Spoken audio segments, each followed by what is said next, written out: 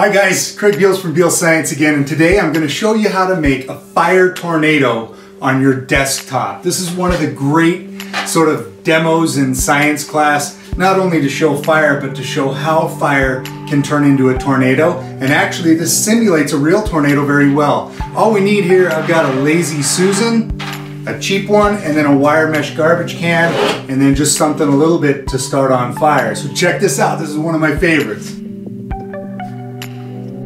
So this is what we're going for. This is the fire tornado on the tabletop. Isn't it cool? And all it requires are a couple of supplies. You need to get a Lazy Susan or any rotating tray that will easily spin around. Then I've got some poster putty. This is the sticky stuff that you put behind paper to stick to a wall, but it comes off pretty easily. It works really well for this. Then you're going to need a wire mesh garbage can or some wire screen, but the garbage can's great because it's nice and sturdy already. Then I like to put some heat resistant fabric down in the bottom because this is going to get hot. And then of course you need some sort of glass that's going to resist the heat. I'm using PYREX. I'm using 91% isopropyl alcohol, and please don't try this at home with the alcohol. It is flammable and it will hurt. And then once you get it spinning, watch this. The fire tornado comes alive. Can't you just do this without all that other stuff? Well, let's see. So I went ahead and lit a fire on the tabletop with some isopropyl alcohol. Cold air moves in, hot air rises because it's less dense, but it's not spinning and it's not making a tornado. We do know the hot air is rising up.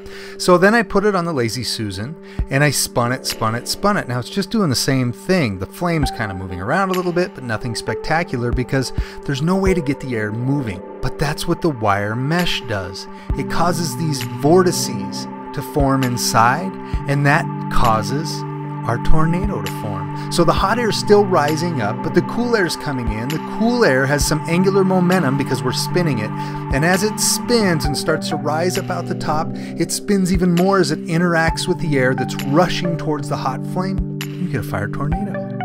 So that works great. That makes a really good fire tornado up on the desktop, but you know me, I can't just stop there. I had to see if I could go bigger, which is why I got myself 2 more garbage cans, stacked them on top. We've got a hole in the bottom there, and I'm gonna see if we can double the size of the fire tornado. A little more poster putty around the edges here to put the 2 waste baskets together. The poster putty actually works really well and seals up nice and tight. And then you spin. So I put the flame in, and look at this. It's twice as tall. All the way to the top. Yeah! Yeah! You could just sit here and watch the fire tornado all day.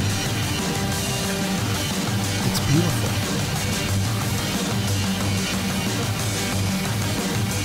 It's almost whimsical. Now, of course, I couldn't help myself. I had to make an even bigger one.